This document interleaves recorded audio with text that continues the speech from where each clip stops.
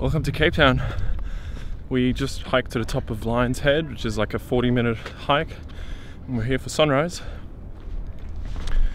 And hopefully we can get some cool photos.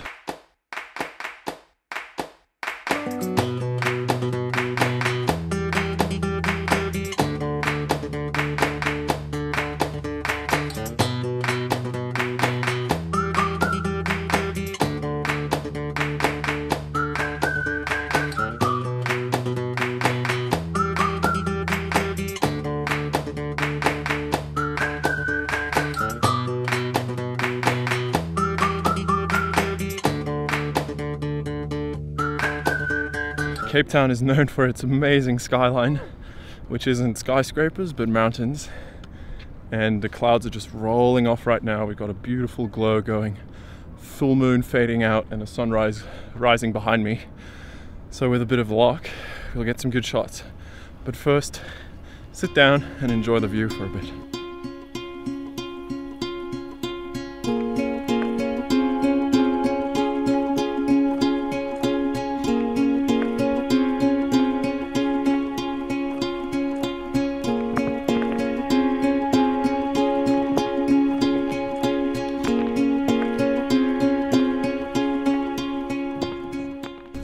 There it is.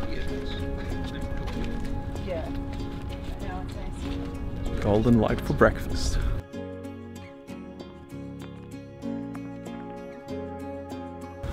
Alright, let's get shooting. I'm going to try and get like a silhouette-y blocking shot, probably quite high key, and it's really important to get a good foreground here and not just show the view. So I'm shooting wide so I can get a lot of stuff in the foreground and show the big picture at the same time. And I also want to get this beautiful green in front of me. It's glowing golden right now, so we'll get that as a foreground. I'll move a bit left and right and see what I can get going a bit lower or higher. With a wide angle lens, it's so important to change perspective, and just one step to the left or the right can really change everything. So it's all about finding the right spot to get the shot. So we're shooting with the 7-14mm f2.8 Pro and the EM1 Mark II. Now what's awesome with a wide angle lens, if I put the sun in a corner, I can get a beautiful flare. Sometimes you hate it, sometimes you love it. In a morning shot, just to add a little extra into the shot, I actually quite like it. So I'm going to be shooting at a really low aperture, so f2.8 with this lens, and that gives me a huge flare. The smaller the aperture, the smaller the flare, and it just becomes these dots in the shot. Let me show you.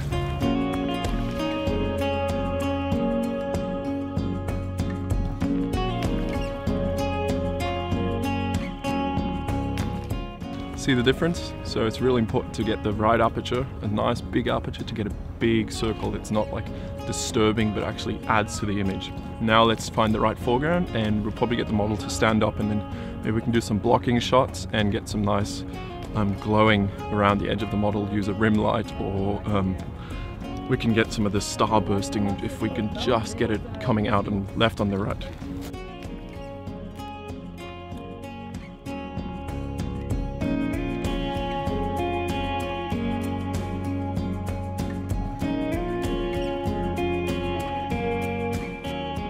So it's been a pretty good sunrise. It still is, really. So we're gonna head a bit further down, and there is a cave, and just above the cave there's a good spot too, I think. So we're gonna go explore that and hopefully get some cool shots with using the dark background on this side of the mountain here, and the bright side on that we can get a really nice rim light. So hopefully that works out.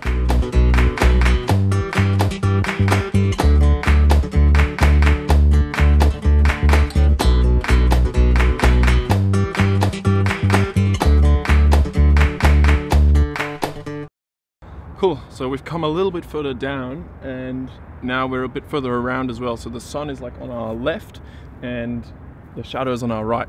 Now if you come the right amount around the mountain, on one side we got the person standing and we have this beautiful rim light, and on the other side, like in the background of the person, we got this beautiful shadow area, so we have this nice definition. And we've got Table Mountain and the cable cars going up and down right in front of us, so it's really perfect to get some cool shot with a person here, and it's a bit of like an adventurous hiking shot. Shooting the 7-14 again and EM1 Mark II, and So there's no flares here anymore because I don't have the sun in the shot, so I'll actually be shooting at a higher aperture, something like f11 or whatever the light permits.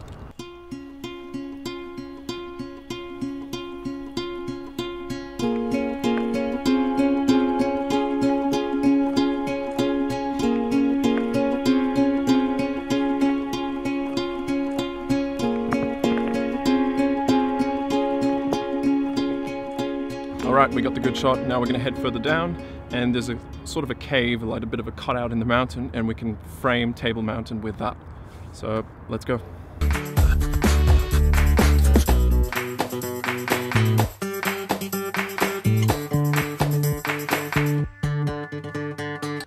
Cool, we just got to the cave, and I will show you how we can frame an awesome landscape shot of a mountain with a similar shaped cave. And we'll add a person or a silhouette of a person in it to add a bit of interest. It's all about finding the balance between how much of the framing do you want to use to block the shot and actually frame the shot, and finding how far back you can get and zoom back in. That changes completely what the image will look like. And I will show you what I mean. If I stand further forward and use a really wide angle lens, then I can get a lot of landscape in the shot, and the further back I get and the more I zoom in to frame the shot, the fewer landscape I will actually see. So I can actually focus this whole cave shot on something more specific, or I can show the bigger landscape. So in both cases I'll be using the 7-14 to actually capture the whole cave, and the EM1 Mark II.